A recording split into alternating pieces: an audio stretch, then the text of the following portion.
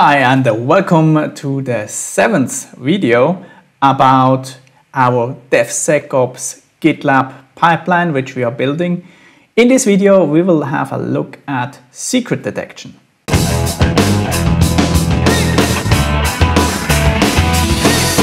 Romano, are we adding the secret detection step in the same place in the pipeline as we did at the other tools? Yes, exactly. We have our DevSecOps pipeline, which you can see up here. And as you can see, we will add secret detection in the same place as we added the other tools before. A quick recap. In our previous videos, we added first software composition analysis, and you see the video up there. We added license compliance with that video up there. And we also added static application security testing with this video up there. And in our last video, we had a look at how to do container scanning with this video up there. And now, Paddy, how are we doing secret detection with GitLab? So what's secret detection at all? Secret detection is about finding secrets in your own code or configuration file. Now, what are secrets? Secrets can be passwords, can be keys, can be other tokens that you consider as secret or confidential. And this is how it works. Secret detection scans all your source code files and configuration files that you committed to the Git repository. Within these files, it looks for passwords and other secrets like keys, for example. If it finds anything in there, it gives you a chance to replace them. And replacing means you have to change them. In other words, a secret that was detected by secret detection is considered compromised. It needs to be changed within all systems. The secret detection implementation is based on GitLeaks open source project. But Paddy, where do I store my secrets if I cannot store them in the source code? Well, yes, you shouldn't store them in source code. And the right place to store them is in an external system like, for example, a vault. GitLab currently supports HashiCorp Vault as this solution. As of now, GitLab has no integrated way of storing secrets. That's cool, Paddy. Let me guess. Integrating secret detection is just adding one line of code. So true, Romano. Enabling secret detection is just adding one line of code. And this is this line of code. To the GitLab pipeline file, we just add another template called secretdetection.gitlab-ci.yaml. Let's enable secret detection together within GitLab now. So now let's add this line of code to our GitLab pipeline. I again open it in the web editor.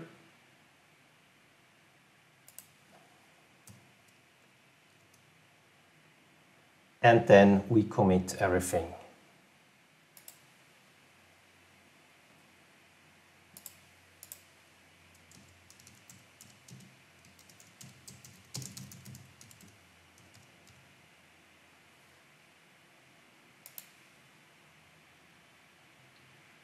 In the background, GitLab now again started our pipeline. So let's see what the results are. So as we can see, pipeline still runs through, everything is green.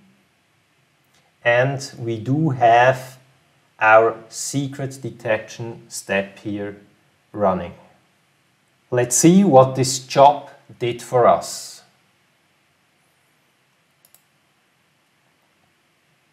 It tells us it did run the GitLab gitleaks tool and it did not find any leaks. But Paddy, In our previous video, we added quite a lot of leaks. How can it be that no leaks are found? Very well observed, Romano. We should have found some leaks here. Let's see what we added before.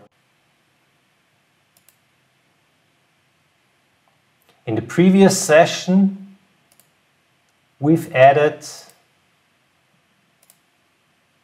code in the controller like this. And if you look closely at lines 19 and 20, we, for example, have hard-coded passwords in there. We'd expect that it finds these. So what happened here? It turns out that the secret detection tool is pattern-based. And the pattern they defined for passwords actually misses these examples on line 19 and 20. But Padi, how does the pattern matching work? Let's see. The patterns are defined in a file called gitleaks.toml. Searching for password,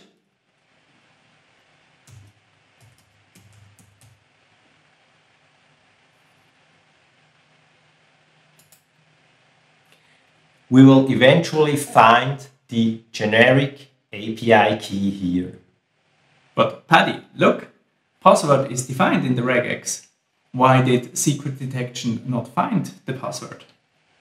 Well, that's due to the pattern that's defined in here. It's very specific and it includes, for example, only lowercase letters.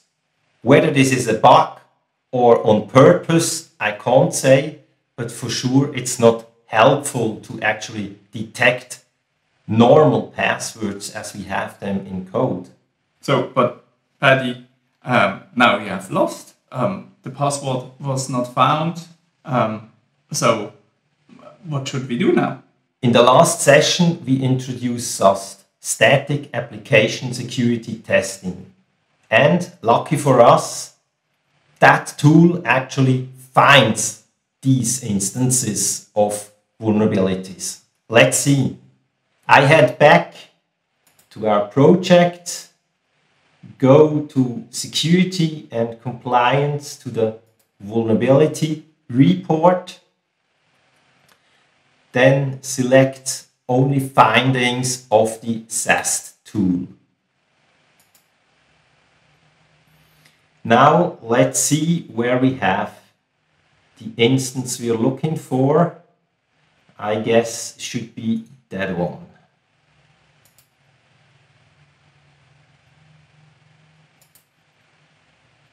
Sure enough, it found for us this vulnerability.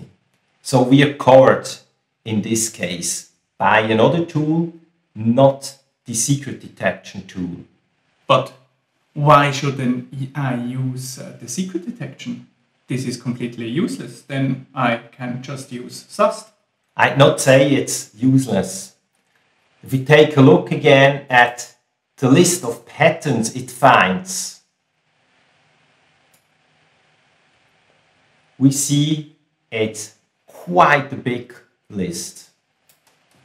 And it includes specific patterns, for example, for the AWS keys, as here, for example. So let me create a key that's found by the secret detection tool. I head back to the controller.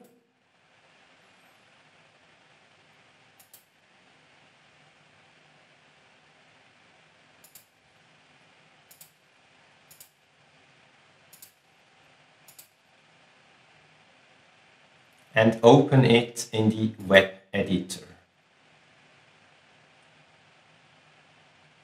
And I edit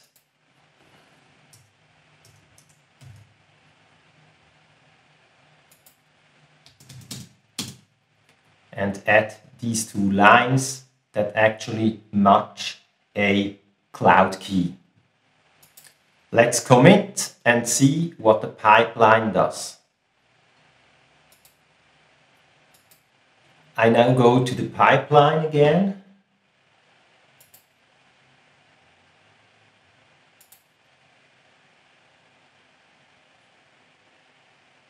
And see what it tells us. I open the secret detection job result. And sure enough, we have our finding here. Okay, I can see that we have a leak found, but where can I see the leak, what it really is? Well, there are many ways where you can see them. First of all, let's go back to the pipeline.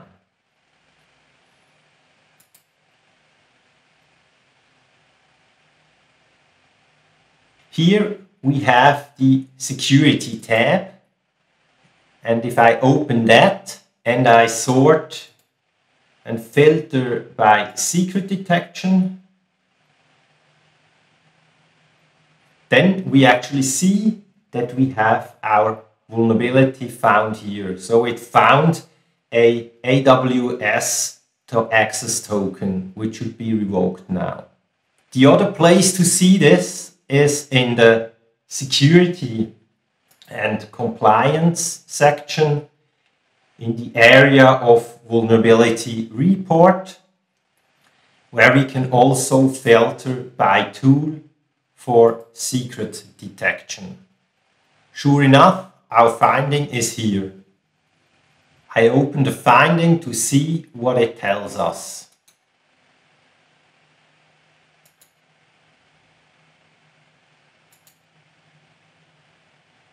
And yes, on line 22, it shows us that it found this access key.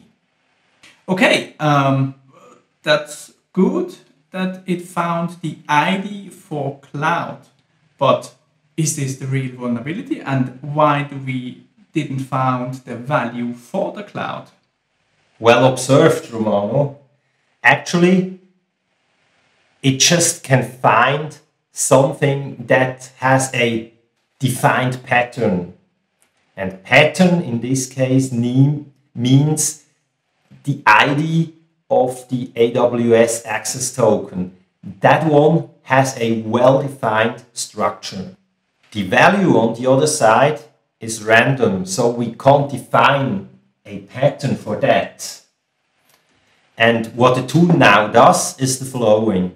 It looks for a well-defined pattern of the ID and makes us aware that potentially we have a vulnerability, meaning a key also or a value also defined in there. This also means that it will show this as a vulnerability when you, for example, get the value from a vault, so in a secure way. So therefore, this whole procedure will also generate a lot of false positives. That's to be expected, yes. So it will require you to analyze and to mark these as false positives. And in a later session, we will see how we can actually manage these vulnerabilities. So in this session, we added secret detection to our project. By just adding one line of code in our GitLab CI YAML file, we were able to enable secret detection. We also saw that the secret detection works with a lot of pattern matching and regex expressions. And that can also cause a lot of false positives. And with that, we are at the end of this video. In our next video, we will look at DAST, which is Dynamic Application Security Testing.